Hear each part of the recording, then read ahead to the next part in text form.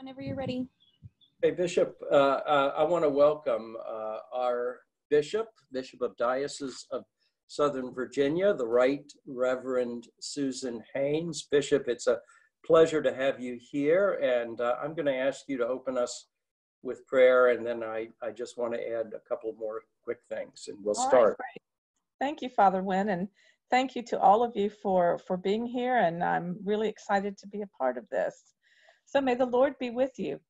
And also with you. Let us pray. We thank you, Lord God, for this glorious day and for the privilege of being called to be your children. And as we honor and celebrate you as one God in three persons on this particular day, we ask you continually to be with us. We are in an unsteady and uncertain time. Our country borders on the brink of chaos, and this provokes anxiety. And we ask you to cause us to remember that you will not forsake us and that you are steadily there showing us the way forward. We ask you now especially to bless our conversation, bless our gathering this morning. May it strengthen our fellowship and unite us in serving you. And this we pray through Christ our Lord. Amen. Thank you, Bishop Susan. Just a teachable moment. Episkopos means overseer. When you look at Bishop Susan, you're looking at the true rector of Christ in St. Luke's, and because she can't be in many parishes at the same time, we who are presbyters or priests serve in the capacity of being representatives of the bishop. But she is our chief pastor, our shepherd, and wears the insignia to that effect, carries the crozier, the shepherd's crook, and carries and wears the mitre, and in her shepherding ministries for all of us. So it is a privilege, Bishop, to have you with us. And so I want to start by asking you, what has it been like so far? You were consecrated the first Saturday in February. You went right into the diocesan council toward the end of February, and now you're bishop of a virtual church. How are you, and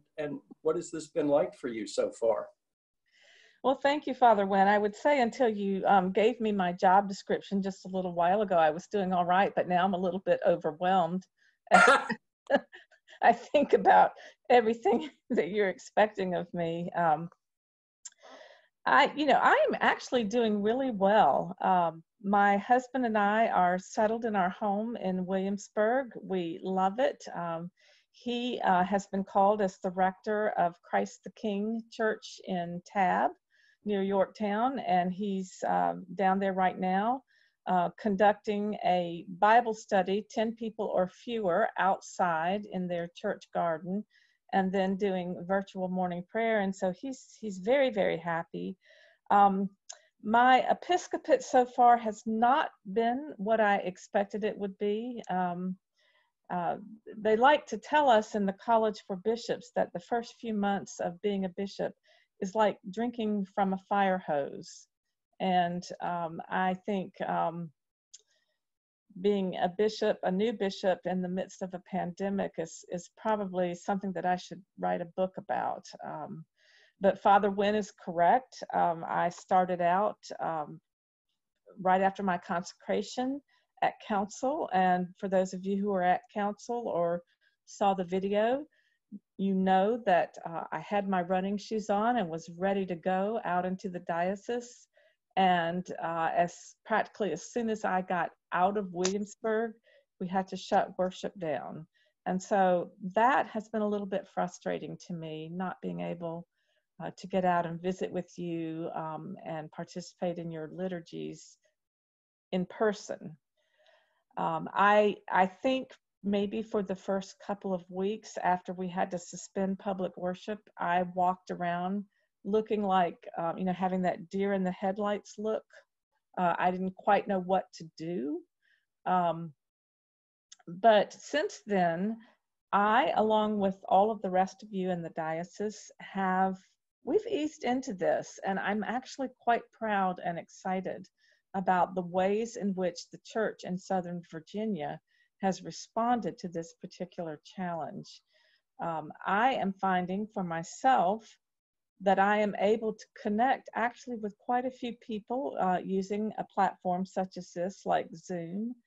I hold open office hours for clergy every week, and the number of clergy who are attending that is growing week by week. And clergy are seeing that they can connect with their colleagues all over the diocese, people from the Eastern Shore, people from Danville, and over on the western part of the diocese.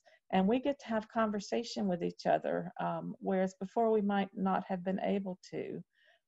I also hold a similar meeting for senior wardens of parishes that currently don't have priests, and they are exchanging ideas about how to lead congregations when there's no priest present, and that has been very uplifting for them, and a surprising way for me to get people connected and to give them support.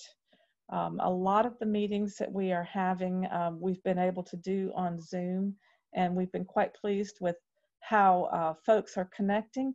So what I'm hearing, and I'm hearing this from parishes too, who have gotten on the learning curve with regard to technology and recording services, such as the one we just had here at Christ in St. Luke's today, and also live streaming and doing Zoom morning prayer and evening prayer in Compline.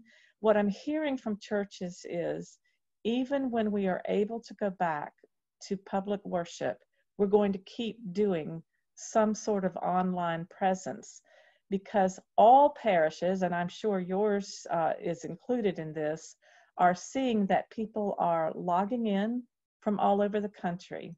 I heard one deacon say during a recent deacons meeting that they have about 25 or 30 people who follow their YouTube channel now that they know by name only. They've never met them before, but they're people all over the world. And so they don't want to vacate their online presence so that they don't lose those people.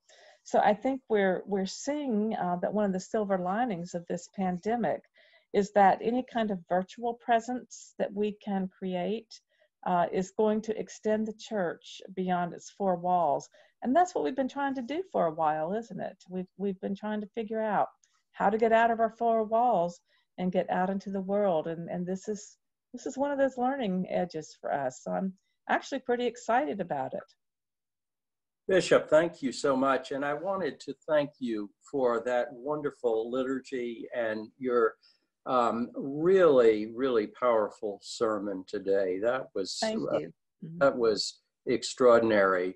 And I'm learning because Kevin and also Jamie Lewis have been so extraordinary in editing all the things together, how online worship, when it's not live, can really be edited into something remarkable and creative as well. Well, I just finished watching it actually right before logging in for this coffee hour, and I was just blown away. It looks very professional. Yeah. They are amazing. They are amazing. Yeah. Yeah. Thank you.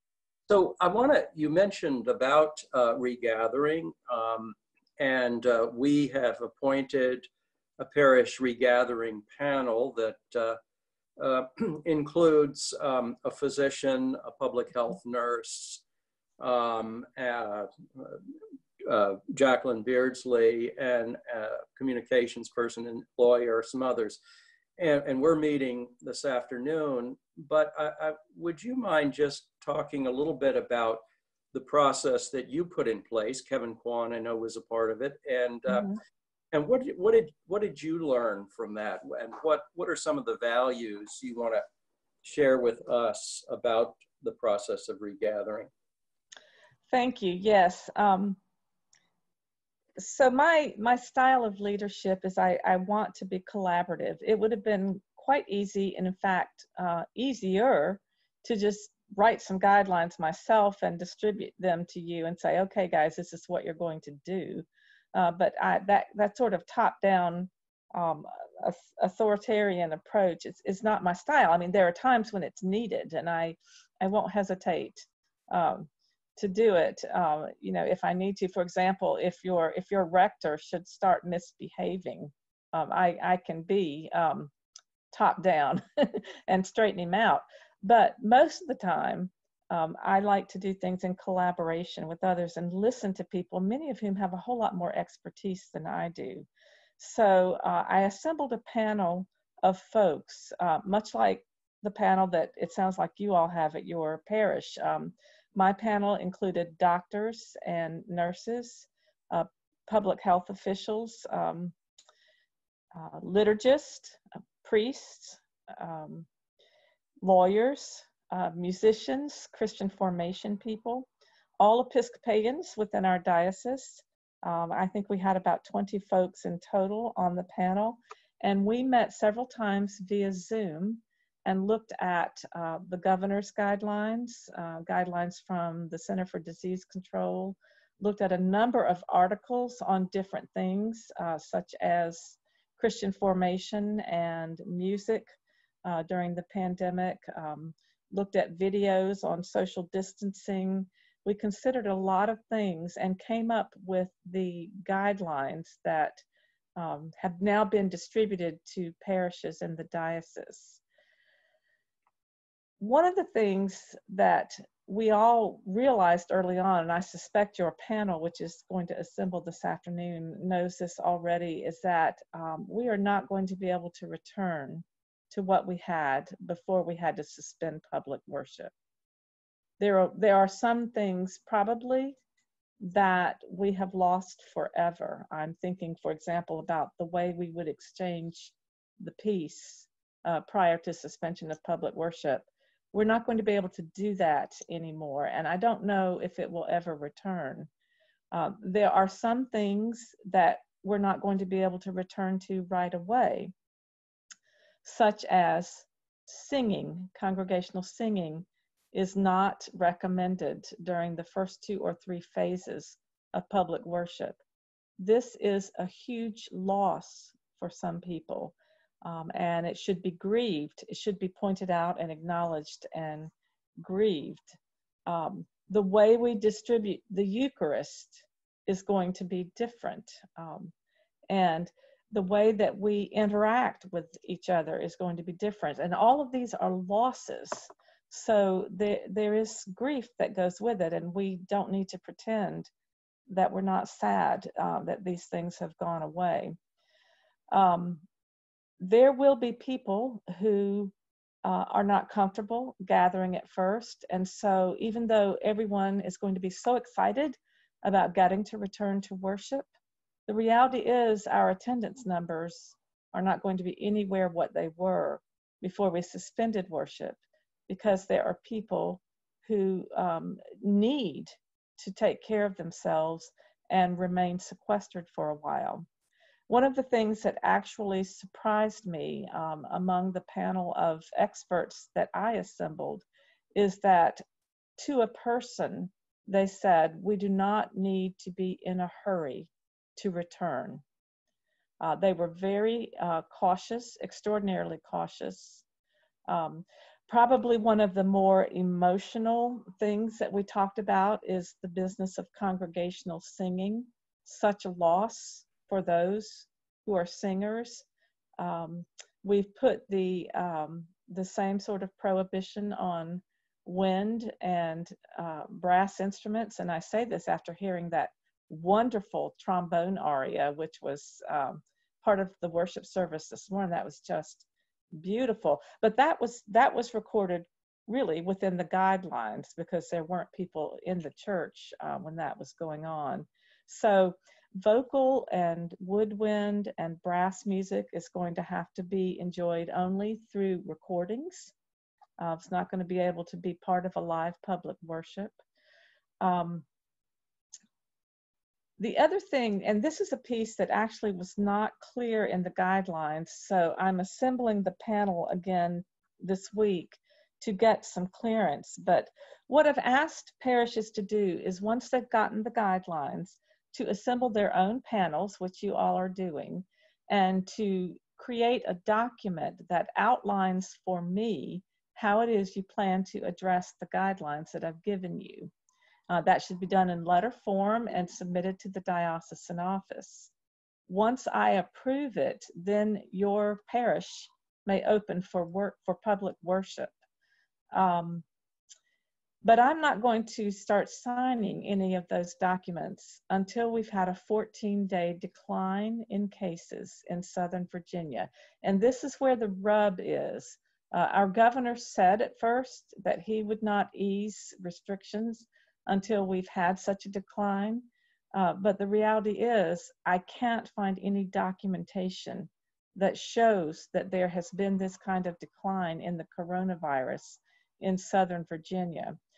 I've looked at a lot of different metrics that were put out to me by the medical people on the panel. I've looked at metrics from Johns Hopkins University, from the University of Virginia, from the Virginia Department of Health. And what they show me is that new cases in Southern Virginia are rising. Overall, it does seem to be flattening a little bit, but it is not going down. Now, deaths are going down, and that's good. So that's one metric that I take some, heart in. But what's not clear actually is which metric we should be looking at in order to look for that decline. And that's why I'm going to assemble the medical panel again this week, and I'm going to ask them to give me some recommendations about which metric to watch. And once they tell me that, I will let you all in the diocese know as well via the communication, from the e-communication from the diocesan office, and that way you can watch the metric yourselves. And when I see the 14 days, I will sign those documents and we'll get back to worship. So, you probably have a lot of questions about that, so I'll stop talking, and when you all can. When your rector gives you permission to ask questions, you can ask me. Why don't we, Bishop, take a few minutes now to have people ask you questions about this, and then we will shift gears and talk about the upheaval that's happening in the country and the church's response, because I know there have been some folks who have both applauded the response and been worried about the response. Right. So, but before then, let's, if you'd like to ask the bishop a question about the regathering or about her work, let's take about 5 or 6 minutes now to ask those questions. Unmute yourself, and then when you're finished, go ahead and mute yourself back.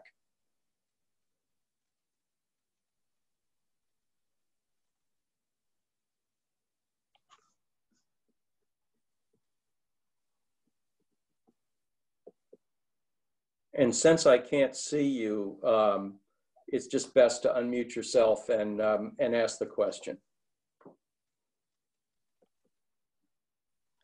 Now, I'm going to be completely astounded if no one has a question.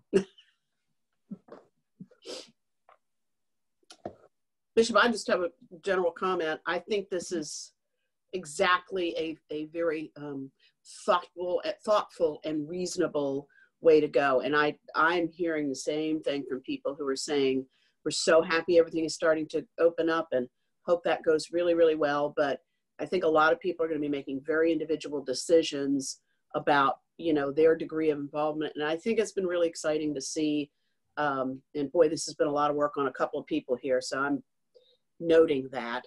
But one of the things I think has been really exciting about this is to engage. I see Angelica and Henry are on our call this morning, people who have moved away. it was, you know, it's so great to see Lindsay, one of the soloists who lives in Texas, in the service this morning. And you know, I don't know. I think you're right. I think there will be opportunities, in addition to having some grief about some things we may not be able to do for a while, if ever. It just seems like there's some really good opportunities here if we can sort of stay open to that. And I think that's one of the ways that God works in disasters, actually. I don't credit him for causing this disaster, but he definitely is working to redeem some things. Also, in addition to any questions you might have, any concerns you might have for the bishop, anything that she would like to, she might wish to hear from you. How do you think it's going so far?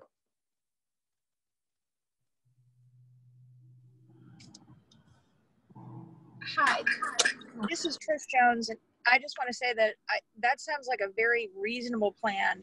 And I am immunocompromised. My son is immunocompromised, and this sounds, I like the more conservative, slow, and looking at data. And this just, I applaud this. It makes me feel comforted.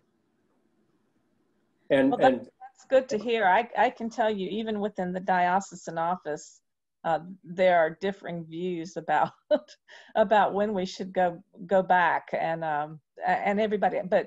But we have to remind ourselves, just as you, Trish, reminded us, that there are people within our communities that we need to be concerned about, and not just our own desires. So. This is Karen, Karen Horton. I thank you for your words, and I love that everything that's been going on. And actually, I'm a little glad that the peace will change, because sometimes when you're out in the pews, it gets to be a little less formal, and the sacredness kind of goes away. So I'm kind of hoping it moves up back a little bit more towards the sacredness. But I am a little worried about communion and receiving the bread and wine and what that's going to look like. That's my only angst. Otherwise, I think everything has run beautifully, and I love the extension out into the community of people who wouldn't normally walk through those doors at Christ and St. Luke's, or who are unable, or whatever the reason. Just maybe people like me, some days I'm like, I'm so exhausted, I just can't get up and get ready and go to church. Yeah. But I can sit here in my living room and listen to the service, which is fabulous. Right. So thank you all. I know these kind of things look like they're a piece of cake, but there's tons of effort behind it. So thank you to all. So with respect to communion, which is, that is a very good question. I will let you know that the medical folks on the panel recommended no communion until we're in phase 3. Some of the priests on the panel really pushed back against that. The decision was left to me. My concern is, of course, we are a church that is based on sacraments, and sacraments are incarnational. I mean, we have physical things that we use to convey the sacraments, and with the Eucharist, we convey real bread and real wine, and they are consecrated by a physical laying on of hands, not a virtual. I mean, we're not consecrating elements over the internet. If I were to authorize that, I know that Bishop Curry would call me to his office in New York and shake a finger at me. So that's not an option. But I actually had some compassion on the priest who were saying our people need to receive communion, because I do think that the body and blood of Christ is our spiritual nourishment and our spiritual strength. And we are under a lot of duress right now, and we need to be receiving the body and blood of Christ. So I have authorized the distribution of communion with our own phase 1, return to public worship, but I have left it at the discretion of the rector. And if the rector is not comfortable administering communion, then there should be no communion. You should stick with morning prayer, or what Christ and St. Luke's is doing right now, which is spiritual communion, which was, to my way of thinking, exquisitely and beautifully done this morning. And you will receive the same benefits of the Eucharist with that. if you want to distribute communion, actually, there are two things that I have authorized. I've authorized communion in one kind with the little individual host, and there's a protocol for administering those with a pair of tongs or with thoroughly washed hands, but no physical contact between the priest and the communicant receiving the host. So I've authorized that. There are also, we found a company that makes these little, they're like little medicine cups that are sealed, and they each have a host in them and some wine. Now, when I first saw these, I thought, this takes me back to my days growing up in the United Methodist Church. You know, when you had those little glasses of grape juice, and I wasn't really sure I could go there, but I looked at the website, and they actually are quite nice. And so I've authorized a way that those can be used on the altar and consecrated, so long as there is also a chalice and paten there for our, you know, as a visual reminder of our unity of one bread, one cup. But only the priest will consume from those. The governor actually does not allow the distribution of any food from a common container, and that includes bread for communion. So only the priest will drink from the paten and the or consume from the paten and the chalice. But those other little cups can be taken by an individual person and easily, you know, peeled off and consumed right there. So whichever ones your rector wants to do, you know, whichever form, you can do that.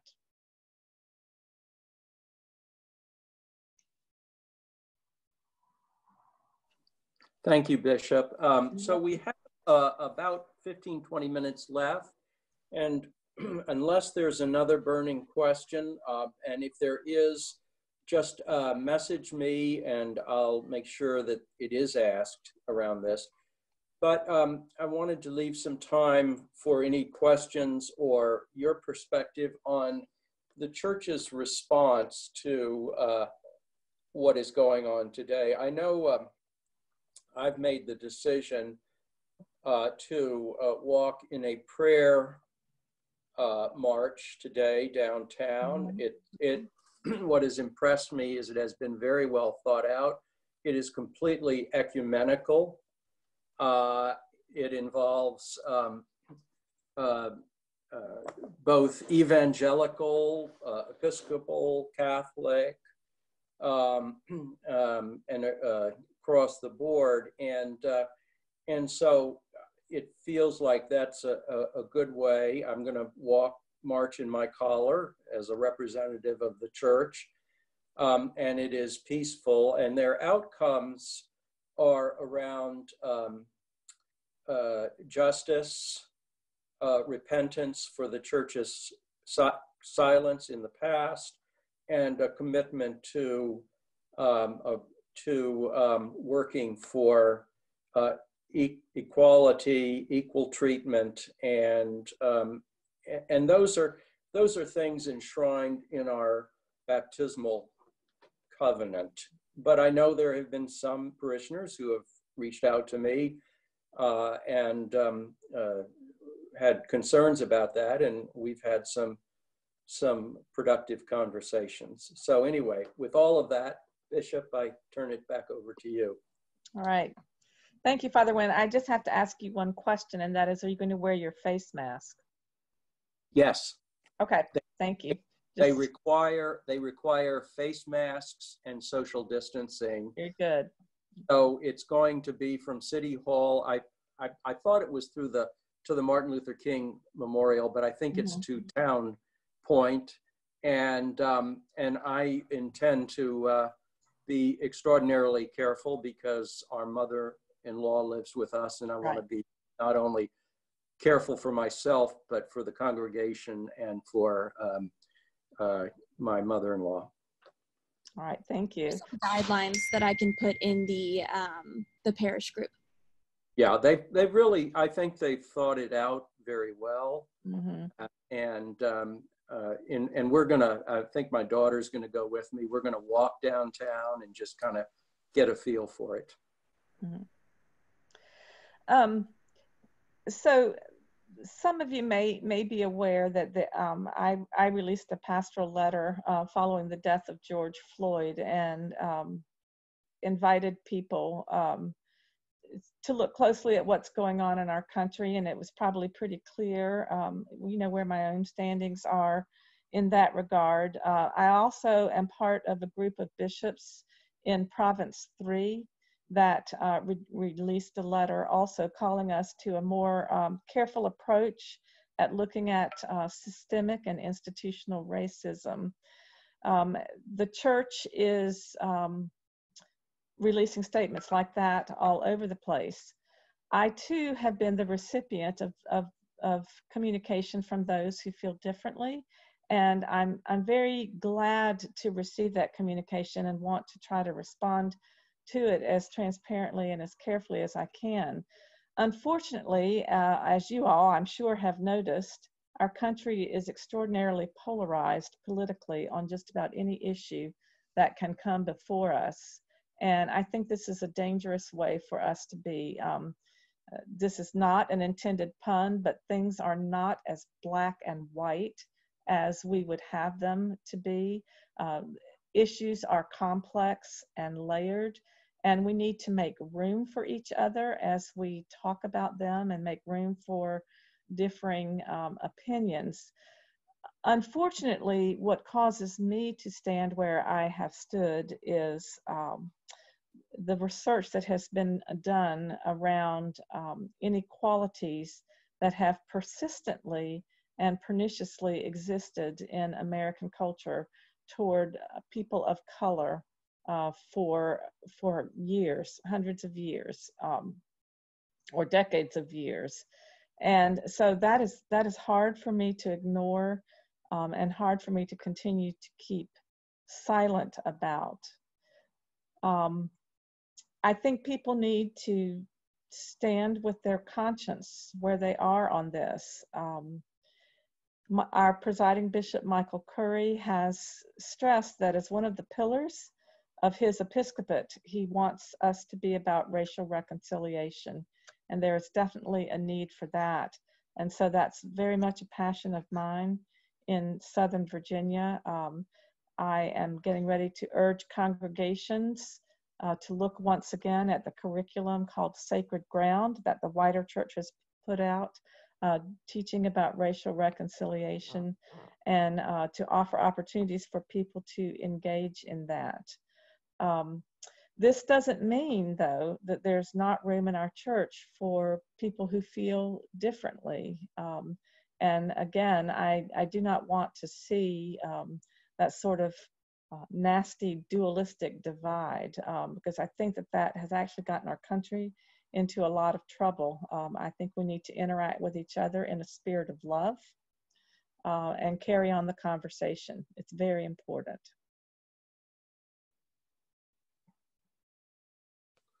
Thank you, Bishop. We did send out your pastoral letter to the parish with a accompanying letter from me and resources, and as we converse, we've not used that curriculum, but as we converse on how we can respond as a parish, I think that is an excellent curriculum, and we're going to take a good solid look at that. I think it's helpful diocesan-wide when we can all study together and grow as a community together. And I thank you for putting out that resource. So questions or comments for the bishop around this? I have one. Yes. Hi, Sue. Hi, how are you, Bishop? I'm fine, thanks. How are you? Good, I'm okay, thanks. Good. A couple of times last week in response to your letter and presiding Bishop Curry's letter, I went out and I didn't march because I don't want to be in a crowd, but Steve Baggerly, as you know,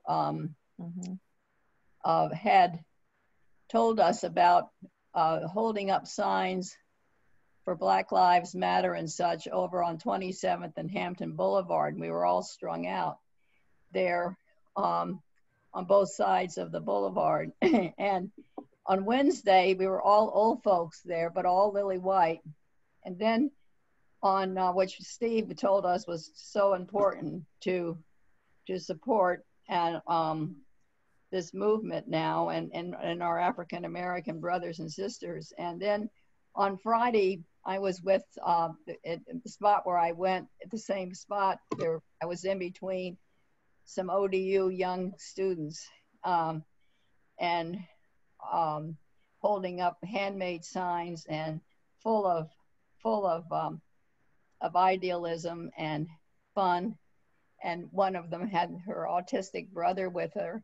And I mean, it was just really wonderful. And then there were a whole bunch of old folks there again. And so that's how I've been responding. It's something I can do without getting too close to people. It lasts from 4:30, 5:30. And Steve just gave a beautiful invitation to discipleship last Wednesday morning that some of us couldn't refuse. And your letters, so I love the idea. I love the idea of the gathering of the old folks with all their wisdom and their passion. That's, you know, because we're seeing a lot of young folks too that are coming to these marches and these protests, and so it's a it's another example of how I think our human race wants to be connected, and they seem to really want to be connected around this issue.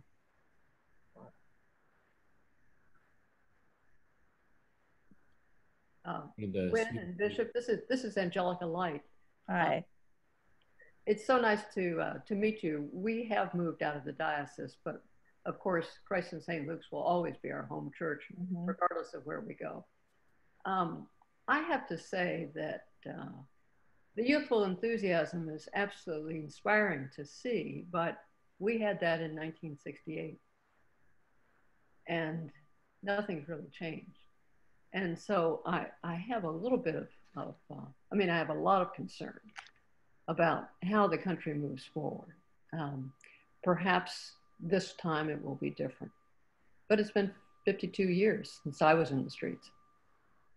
And so I stand a little leery of anything substantial happening in the short term. Thank you, Angelica. Yeah, I think you expressed the doubt that is in the back of all of our minds. I am reminded of a meditation that was written by Teilhard de Chardin, and it begins something to the effect that we must learn to trust in the long, slow work of God. I think we are used to wanting to see things so quickly, but the reality is we're not going to see this resolved in our lifetime, I don't think.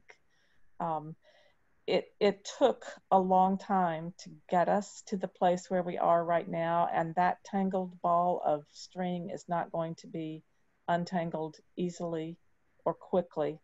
We have to keep chipping away at it in our corner, and keep trusting that God is at work in the process. I had a thought, now it's just gone out of my head, but it has to do, again, with doing what you feel called to do, and giving it your best shot, and leaving the outcome up to God. That part is not in our control.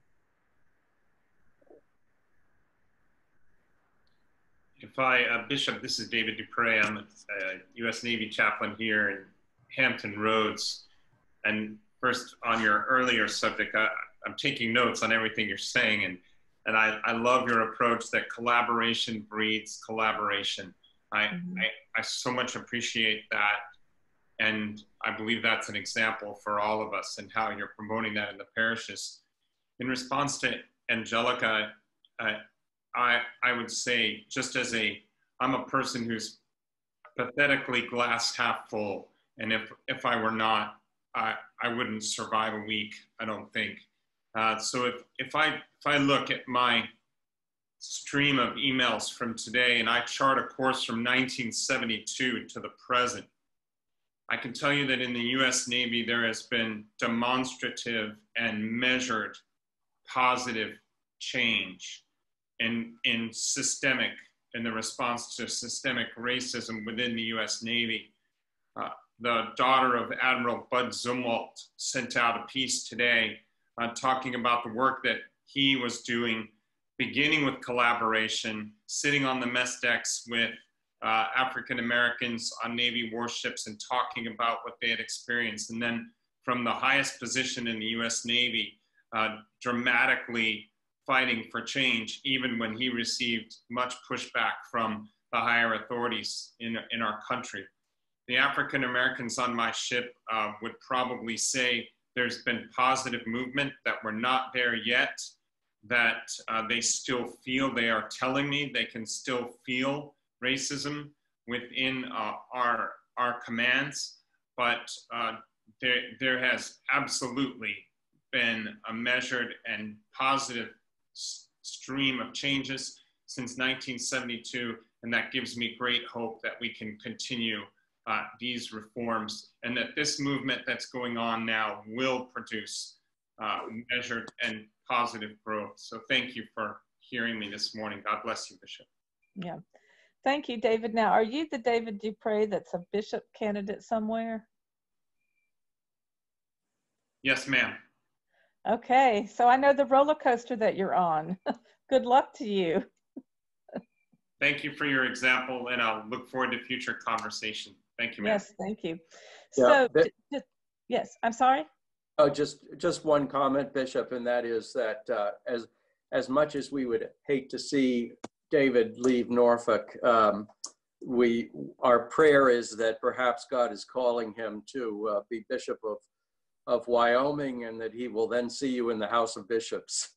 That's right. I'll save a seat for him. So, just in response to what you said, I was listening. I'm sorry, I cannot remember her name, but she's an activist in race relations and African American herself, and she seems to think that maybe our focus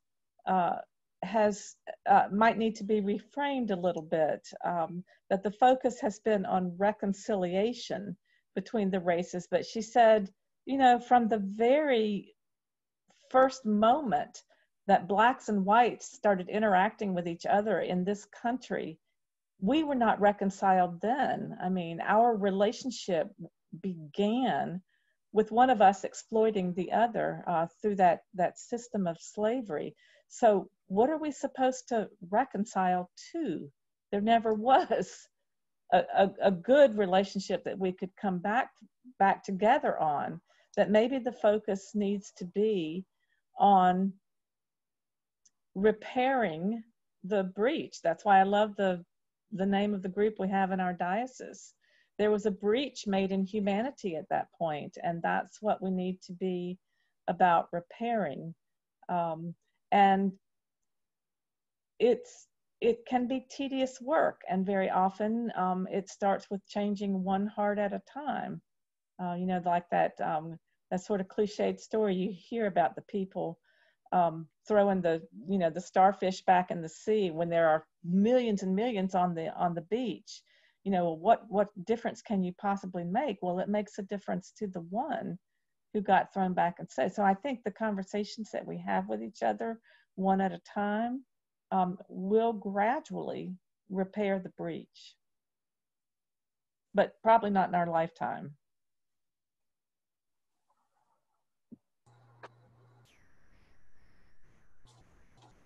Thank you, Bishop. We're moving into our coffee discussion, and I wanted to invite you, Bishop, to continue the conversation if you have time. I'm happy to hang out. I will mute myself, but if someone wants to ask me something directly, I'll be happy to respond. Otherwise, I'm just going to listen. Thank you all very much. Well, let's keep the conversation going, and maybe if there are other questions or comments about what you're seeing going on, or responses, that I'd like to invite anyone to jump in. share your name and also a little bit of how you're doing and what your thoughts are. Hi, this is Vicki Easley. Can you hear me? Can you hear me? Bishop Haynes, I would like to thank you for the weekly lectionary reflections. They're very helpful to me, and I think that's another example of something that's, I'm not sure if that was because of COVID that it was added in, or this is your particular, what you were moved to do, but I get a lot out of that, so I feel like I'm getting another layer of religious reflection. Also, I received a copy of the letter from the bishops of Province 3, and the point that really struck me, and I read the whole thing 3 times over, they made the point that quite often something comes up and everybody reacts and, you know, does various and sundry, you know, prayers and things, but then the excitement rolls off and people drop it. And I was really struck by the bishop saying, do not do that this time, you know, make this ongoing and don't drop it, you know, when the excitement has subsided a bit, but to continue it. And I'd also like to just add my thought on what you just said, that you change one heart at a time and one conversation at a time. And our church has a wonderful history, and many people that we see on this screen have been involved in this, of addressing our homeless and working poor community that surrounds our church. And there are people, because I've been a volunteer over the time I've been a member, with many of these faces who are that you see here in this coffee hour, where we have provided lunches on Thursdays, and also in the wintertime, a week of shelter called Nest, which is an ecumenical thing. And there are individual people I have seen who were guests of Nest, so they were definitely absolutely homeless without shelter, that, you know, we welcomed and understood and knew that they were God's children like we are. And we'd sit down and chat with them while they were eating, or, you know, see how they were doing or what was their individual need. And some of those people, for one reason or another, have been able to get a place to stay, and therefore a place to live, and I mean, a job because they have a place to stay. And a lot of it was because people talk to them as people, where normally on the homeless streets, everyone is avoiding eye contact. And so it made them understand their own self-worth, which they really treasured that and thanked us. And Angelica, you're one of those people who did it on a political side with the city, because there was a large apartment complex that has been created over the last 5 years. And many of the people who were homeless guests are now working poor guests, but you can see the change in their life, and underscoring the fact that it was one person at a time, and the conversations, equal footing type of conversations. So I want to thank our Christ in St. Luke's family for that, and not only in the church, but outside the church as we do our regular lives, what we've done. Thank you, Vicki. Just to address a couple of points in what you said, the lectionary reflections, I started issuing them really because of the pandemic, and my thinking was that I would stop doing them once the pandemic was over. I'm not sure exactly when that's going to be, and I've gotten enough feedback about the reflections that I've decided I would probably continue them anyway. They are the fruit of my prayer and contemplation throughout the week as I prepare to preach on Sunday. And so I'm doing that work anyway, and I might as well just, you know, continue to release that. But thank you for the feedback on that. with regard to the bishop's statement from Province 3, yeah, that was the frustration that many of us as bishops, and I'm sure many of you as lay folk and clergy, are frustrated that, yes, something happens, we respond to it, and then after a while the excitement dies down, and so does our commitment to it. And so it was an exhortation not to let that happen again, and some concrete steps that people can take to make sure that it doesn't happen again. One thing I do think is happening in our culture and in our world today that is a result of increased technology, and particularly the increased presence of cell phones, is that we are actually able to see now what happens.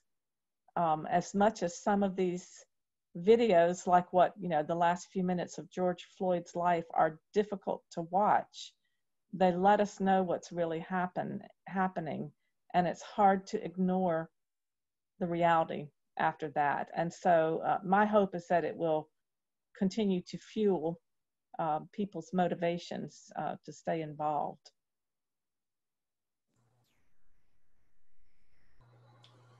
Along the lines of follow-up, I wanted to mention that when in his pastoral letter accompanying yours, the link to a document called 75 Things White People Can Do for Racial Justice, that is 75 starfish that we can carry with us.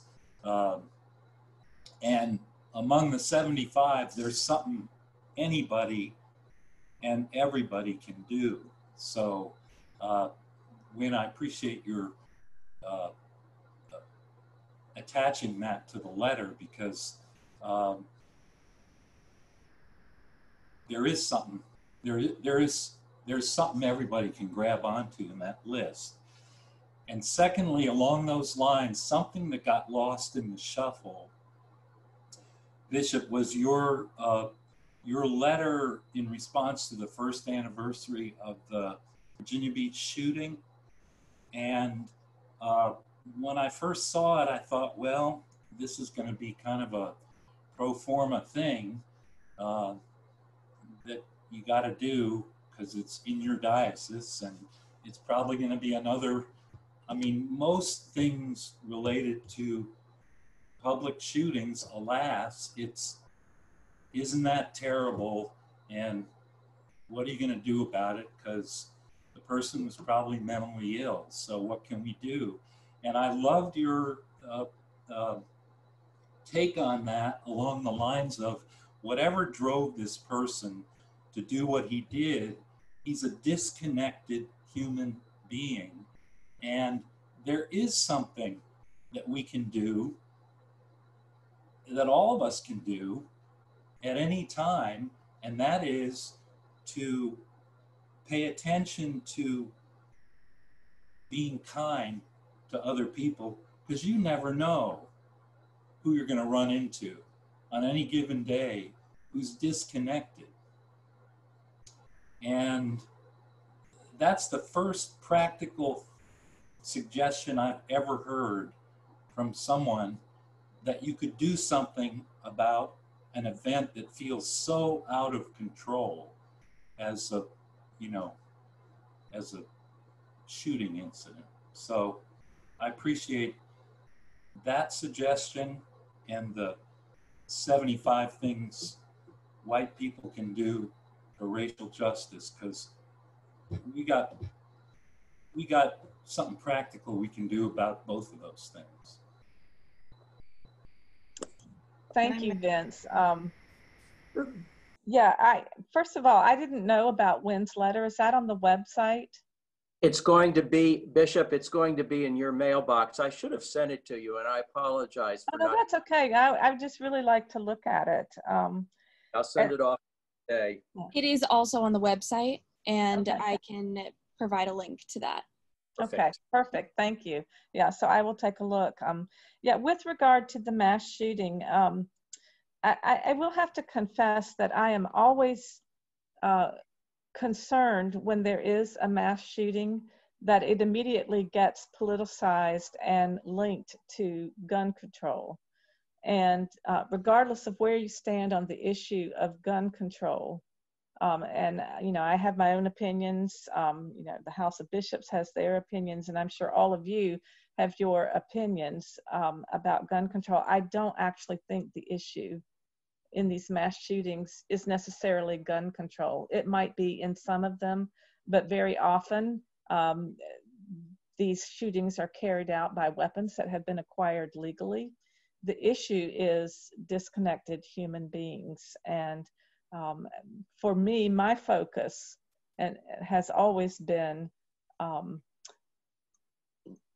as you suggested, Vince, looking to do acts of kindness and particularly reaching out to, I'm going to say disconnected white men, because if you look at the perpetrators of these mass shootings, very often they are troubled white men who have not had perhaps the kind of strong adult presences in their lives that they needed. And so I always try to be in mentoring relationships with young kids that lack that in their lives. I have less time for that now as bishop, but as a parish priest, I was always in the elementary school mentoring young boys who didn't have parental presences in their lives. I just think that that's a better response than trying to make things political, because it's a human moral issue, not a political issue. But thank you for that. If I may, I had several things I wanted to say. One is, I'm a longtime caregiver, so Zoom I've had the best social life in the last few weeks than I've had for a long time, and been able to go places that I haven't been able to go. So I'm grateful for Zoom, and I hope that it can continue in some way. The other thing is, when Angelica was speaking about the frustration, because I think back to the 60s too, the only thing that I do know is, and I've seen, is I think that sort of on the ground interracial relationships have improved between the 60s and now. It's the political will to make and change what needs to be changed that is so slow and so frustrating. I think this moment, the churches are involved in a broader way, as that's what I feel anyway. And well, I think churches are going to begin to think about and speak about in the church about racial relations, which I haven't heard in the in-between, in my experience. That's my hope for this. I can't go to the marches and everything because I have a real concern about my husband. And so I'm putting signs in my front yard. I've just had some signs made. It's my way of marching, I guess. We'll see if there's any response to what I put in the yard. But in some ways, I'm very hopeful. Because I am at home very sad and carry that sadness for what I see and hear and just worn out with, it goes on and on. Can't imagine being the mother of a son that has gone through what some of these young Black men have gone through, and the families. That just, it overwhelms me sometimes, that sadness. But I am hopeful when I see the response. Thank God for the response in the marches. And you know, somebody said these riots, this vandalism has to stop. And yes, it's serious, but it has to stop. Well, yes, the riots are serious, but the racism has to stop. It should be the other way around. And Bishop, thank you. I had my little check to your letters and reflections. I've enjoyed those. And when your letter, I forwarded those things. That's my way of communicating with other people, is to email and forward. So you've been forwarded. Thank you for listening. Thank you. Yeah, just very, very wisely spoken. Thank you.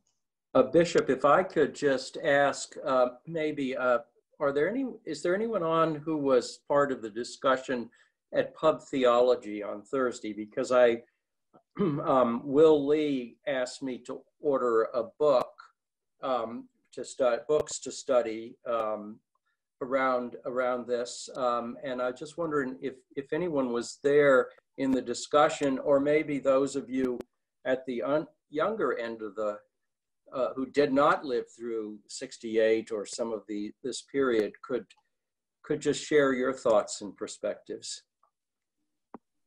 Hey, this is Roz Kingschooler.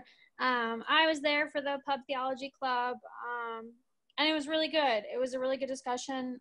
We spent a lot of the time listening about Black experiences, and then at the end we talked about possibly reading a book so that we as white people can have a more informed response without putting all of the burden on our Black friends to inform us, or having uninformed responses, which can be very counterproductive even if they come from a good heart. So that was really good. I guess from a younger perspective,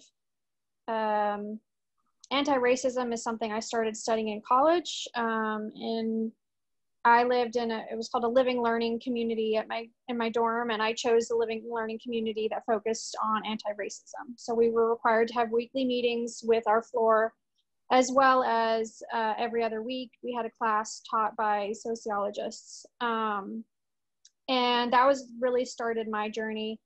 And something I would love to see Christ in St. Luke's doing is bringing in some diverse perspectives, hearing from Black people themselves, or at least books by Black people. Because it's great to talk as a group of white people about what we can do, but I also want to hear from the Black voices about what they need us to do. Thank you so much. Bishop, if I could just respond, I think, yes, please.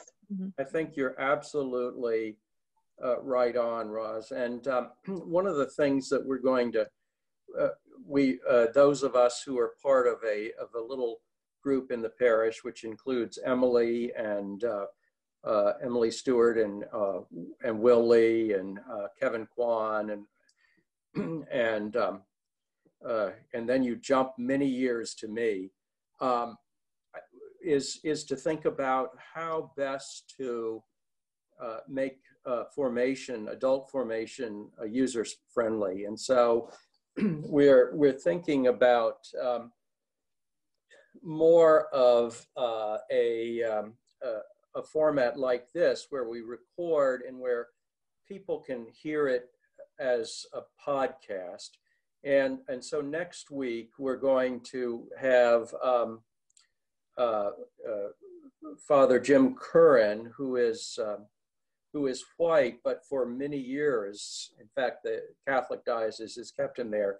He's been the rector of St. Mary's Catholic Church downtown, which is predominantly Black. And he has an interesting story to tell about his experience and what he's learned. He and his parish have a wonderful relationship, and so he's going to be in a conversation around that. And then we're looking at exploring with members of the African American community, and we may have a parishioner of his on as well to be in conversation. But I think what you're saying is well taken, and I would we'll continue that conversation and make sure that we bring in as many diverse voices as possible. Thank you. Yeah, that's great. Who has not had a chance to really to share with the bishop, or to ask a question, or to make a comment at this point? Then I would like to ask a question.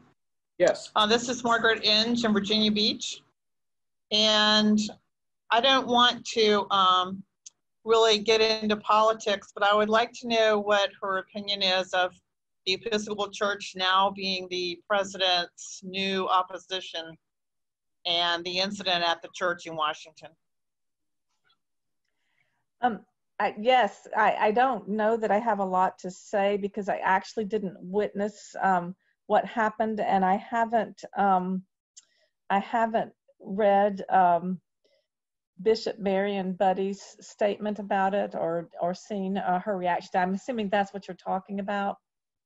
Okay, so I do find myself wondering how I might have reacted if I had been the priest at St. John's and you know, been there when President Trump came across the street for the photo opportunity with the Bible.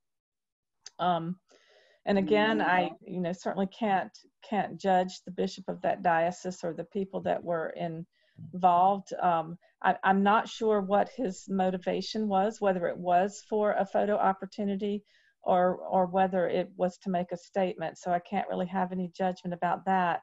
The only other thing that I think I might have done if I had been the one involved is to use it as an opportunity maybe to try to have an effect on him, you know, to welcome him to the church.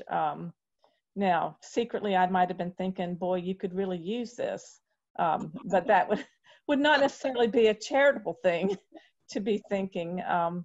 But yeah, I might have done that. I think it's a symptom of the dualism that exists in our political culture right now, which that also has to be repaired. Speaking of repairing the breach, because you know, there's a lot of gray matter. It's not all black and white. So I guess I'm saying in some senses I'm sorry that the Episcopal Church has become an opponent of the president. I don't know what good that will do, but I also understand that there are times when you have to say no, even to the government, if you don't like what it's doing. And I think the Episcopal Church has done that at least, but it's complicated. So I hope I didn't sidestep your question too badly. No, that was fine. Thank you. Yeah, I know I've already spoken about, so I'll make this really quick. This is Karen Horton again. I just want to add, when I try never honestly to watch the news anymore because it's, but seeing those looters, I don't think that has anything to do with anything other than people just running amok, because the same thing happens after every disaster, you know, whether it's a tornado, an earthquake, whatever. People then start breaking, or hurricane, people start breaking into businesses and looting. So I really think that's part of what was going on. And the people's real message, the peaceful people, sometimes that gets overshadowed. I'd just like to add my personal experience. I've been a registered nurse for over 40 years, and 30 of those years were spent in direct patient care in high intensity NICU. And without a doubt, the majority of those patients are minorities. And the nurses, we come in all shapes and forms, from all backgrounds and all races.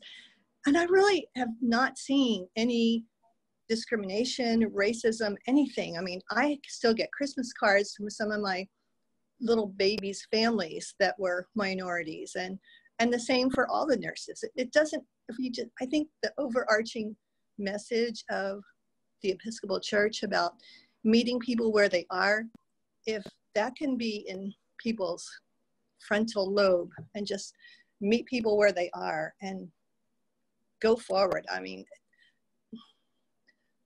I keep hearing that in different ways, so I think it's probably happening, but you know, you can't be a white person living in an all white neighborhood and begin to understand minorities. You know, you've got them where they are, or you work with them, or shoulder to shoulder or something. But I think it's just really hard to understand what's going on in their lives if you're not really meeting where they are. And I don't mean just lips, just really meet with them. So anyway, Thank you. I do think that that's what Jesus did when he met the disciples on the road to Emmaus. He met them where they were and walked with them and then began to explain things to them. And it wasn't until much later in the evening that they actually made that transition into recognizing him as the Messiah. But yeah, that's a good point, meeting people where they are. Also, my experience has been just talking, just actually opening your mouth. That's what I've seen lately. It's I think a lot of us have the tendency to avoid conflict, and I've watched it directly that you have one person who's very vocal in one way and everybody else is just quiet. So that one very vocal person becomes the voice for the entire community. And as soon as somebody else speaks up and expresses some opposition, you know, in this case, if somebody is loudly talking about how the movement doesn't matter, that, I mean, I've definitely seen that, you know, it's just looting and that kind of stuff. As soon as somebody else in the group opens their mouth to say, no, there's really something we have to address here, then the rest of the crowd starts opening up with that too. And what you see is most people are on the side of what we're all talking about. And you wouldn't have known that otherwise if you don't start the conversation, which is why I've been happy to see that people within the church and other places have finally started to open that conversation as well on a bigger level, make it a more normalized thing to talk about why this is a problem, why we support, you know. I think that's how a lot of us can be allies, just by talking. Mm-hmm. Absolutely, yeah. Bishop Haynes and Wynn, this is Alan Baker. I have a little bit different take on this just because of where I live. I live in a very mixed neighborhood. It's essentially a military neighborhood of active duty and retirees.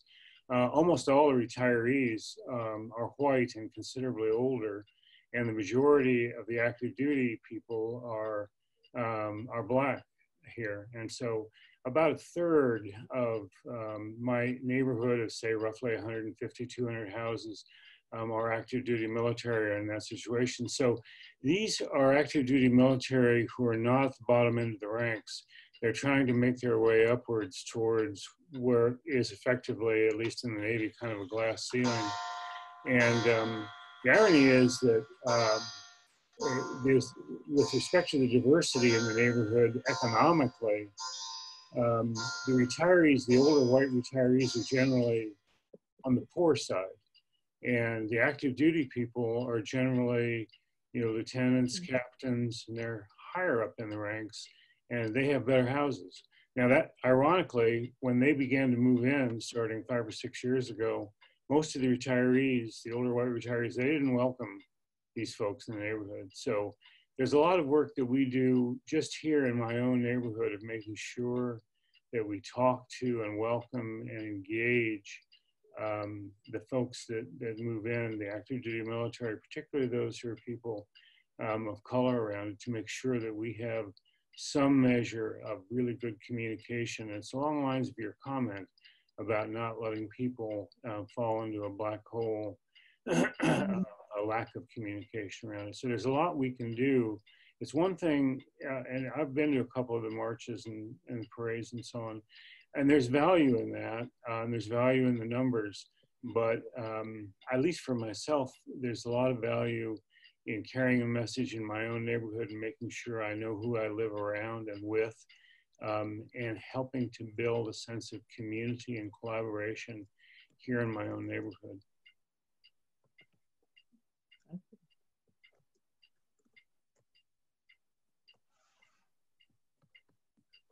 Any other comments, or we can go to check-ins. How are you all doing in the midst of all of this? My goodness, we have the perfect storm, don't we? and please introduce yourself as you unmute and share. How are you?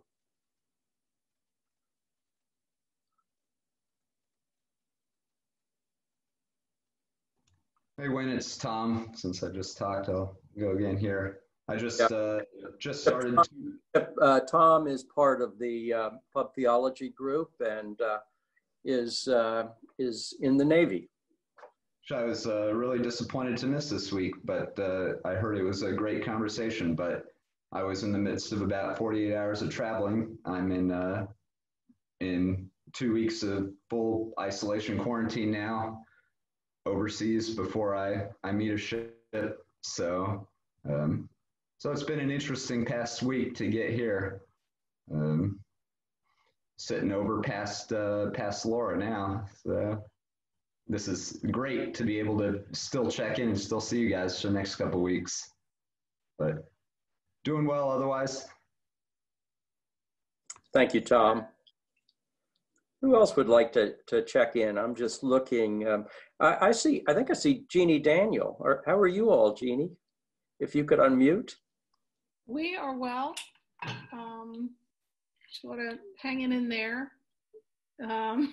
Billy's being funny.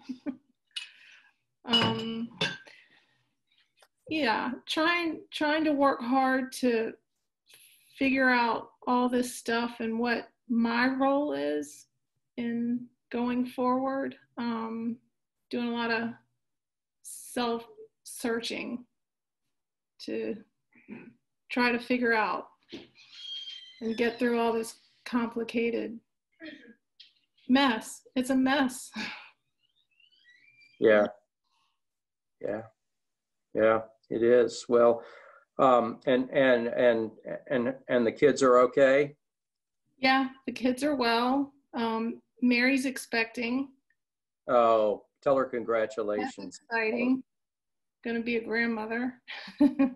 So young, too. Oh, I don't know about that. Anyway, yeah, that's exciting. Good. Thank you. Good to see you here. I think is this your first time on a coffee hour? Yes. Yeah, good. Welcome. That's why I wanted to make sure you had a chance to check in. I also want to ask Jackson Davey, Jackson to check in with us. And I'm going to do a blatant advertisement here. Jackson found out that he has to be out of the place where he's living in a couple of weeks. Jackson is the fiance of Emily Stewart, our parish administrator. He is a graduate.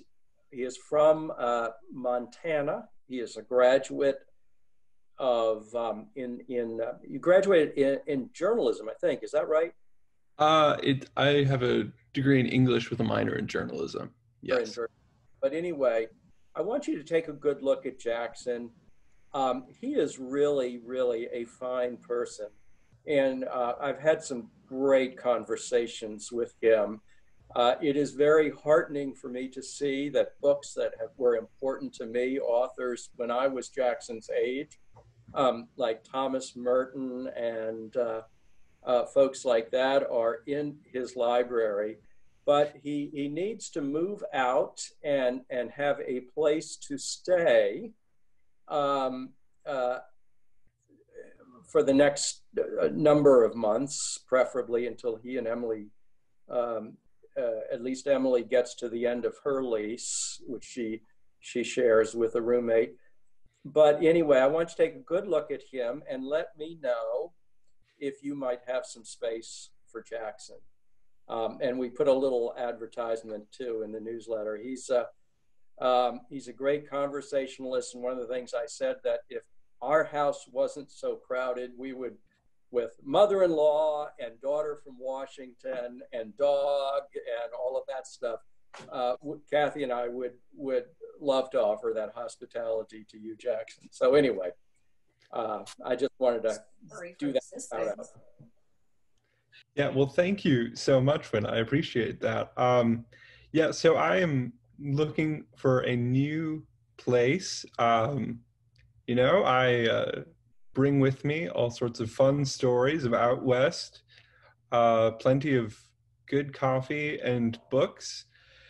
And I'm not too loud, so you don't have to worry. I can sneak through, unobtrusive to your daily life. And a second thing that I'm also looking for in this whole pandemic is kind of put a real wrench in the job search. There was a few jobs that had expressed interest in me, but then because of this pandemic, everything's kind of slowed down and disappeared. So if you know anywhere that is also looking to hire and can also be a job that could pay rent, that would be really helpful. I know that everyone's trying to look for a job in this, both in a pandemic, recession, everything going on. There is a lot on people's plates, so I'd be really grateful if you had any leads on that. If you're in the parish group, you can message me on Facebook. You can get a hold of me there. You can also bug Emily. I'm sure many of you know through the office phone number and email, and she will get your correspondence to me. Anyways, I'm thankful for all of you. I'll just put this on there.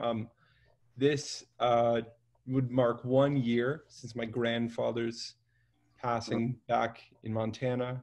And that was a big deal for our community. We had probably over like 400 folks there, because he had been around and had helped run our family shop for the last 75 years. And it's weird to be away from everyone and being away from our little community tucked in the mountains out north, but it has been really just a grace to me and a gift to have all of you as extended family out here. That has been really a blessing, and I'm thankful for y'all and glad to have you all along on this journey. Thank you, Jackson. What's your grandfather's name? What was his name? His name is Larry Davey. Thank you. We have time for one or two more comments before we wrap up. And so anyone else who hasn't had a chance to check in or ask the bishop a question? While we're making shameless plugs, if you're looking for a job, they always need teachers. It's a weird time to teach. That's not a joke. It's very strange. Nobody knows what our job is going to look like in 3 months. We have no idea what we're doing. But kids are fun. You make a difference every day. There's always a reason to laugh at something. And it might pay the rent, maybe, if you get a roommate. So just an idea. Otherwise, very quickly, my knee is healing. I can drive my car again. That's a very big thing for me. Yay. Yeah, it's a weird kind of freedom. It's a weird kind of not freedom, not being able to drive a car. It's really bizarre, actually. It's weird. And I think, I don't know. I was at Pub Club on Thursday. It's a lot to digest. I'm excited about reading a book. We talked about decolonizing our bookshelves. I didn't realize that most of these things were things until we said them out loud. That's weird for me. It's a lot of shifting perspective all at the same time. It's a lot. But I think in my own little adventures, I've had some interesting experiences that I might not have been open to. I don't know, I'm an open person anyway. I pretty much invite people in, but I don't know. I met some Haitians that couldn't speak French, and I made friends with them. So I'm gonna teach them French because they're Haitians, they should speak French. And then Just random people. I think all of a sudden I'm finding that even though people smiled and were friendly before, it's getting a lot more genuine. There's a real caring in the world that didn't necessarily exist before. And it's kind of exciting in a weird way and really scary. So I don't know, that's my 2 cents. Thank you, Kathy. I appreciate that. And are you doing okay as far as food or transportation? Do you need any help with that? No, not a bit. I'm very proficient with my crutches and my backpack. And so I'm good. I appreciate it though. Thank you very much. Thank you. So we have a minute left. One more who would like to chat.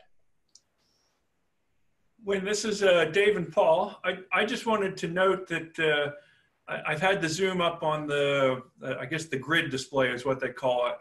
And I'm heartened by the fact that this is the first time that I can remember that we've gone to 2 screens of people online. Right. So I'm happy to see that our outreach is getting to more and more folks.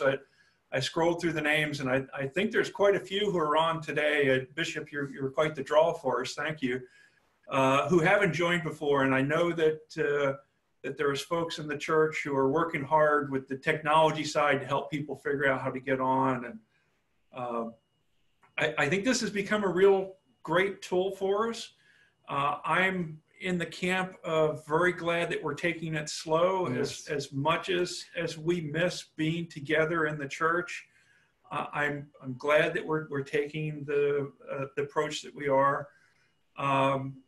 And I think that this is also a tool that can help us with some of the other discussions that we've had. That Bishop, we have Rabbi Panitz has become what we affectionately call our rabbi in residence at Christ in St. Luke's. He participates in a lot of our adult forums and gives us a perspective from the Jewish perspective. He's also a biblical scholar, so there's never been a question we've been able to stump him on. And in the same way we've gathered that relationship with him, I think there's an opportunity, either through a sister church kind of opportunity or something along those lines, that maybe we can explore some of the race questions through that same kind of relationship that we've gotten with the Jewish community through him to the Black community. And I'm looking forward to next week's speaker in our adult forum, and I hope we can continue to expand along those lines and take advantage of this Zoom technology. Yeah, I wanted to mention in terms of, with respect to educating everybody in terms of anti-racism, if you've not seen it, Jacqueline may hate me for suggesting this, but the Sesame Street put on their little version, which I know our children may not be in the parish of that nature that they would be racist, but it's something we should investigate. As being a past educator myself, it all starts with us being young and showing those kids what they should be doing. And the Sesame Street was just great. The Sesame Street, if you haven't seen it, please see it. Paul suggested maybe we get some puppets. Yeah, I thought we should go and get puppets and start our own little version of it, right, Dave? Well, I have actually, you know what? I have a friend in London who's a vicar who is a puppeteer. He did a puppet biblical story. I hadn't thought about this, but he did a public biblical story at the Greenbelt Conference in England a number of years ago, and I saw him. It was great. And he used to work for Jim Henson. Now that we are doing online stuff, I'm thinking that I may see if we can get him. Okay, we'll have puppets next week, right, Dave? And that could be a new ministry, multi-level, parents, children, all of us. There you go. Great ideas. Thank you so much. And yes,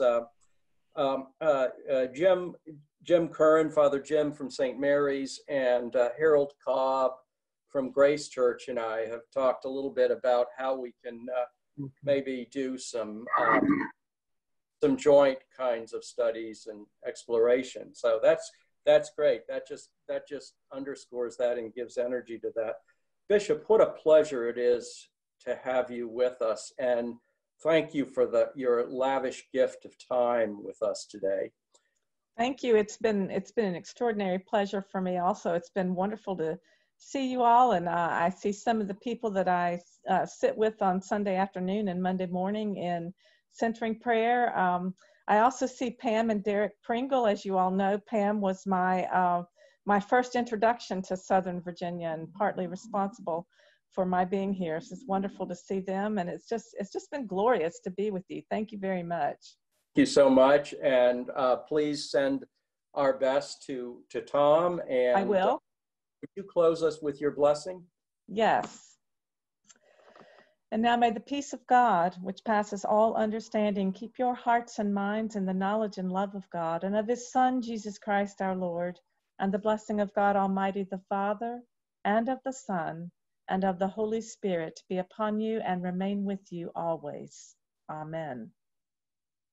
Bishop, I'll see you Wednesday on our clergy Zoom with you, and everyone else, blessings. If you have any needs, give us a holler. We're here for you. God bless you. Bye, everybody.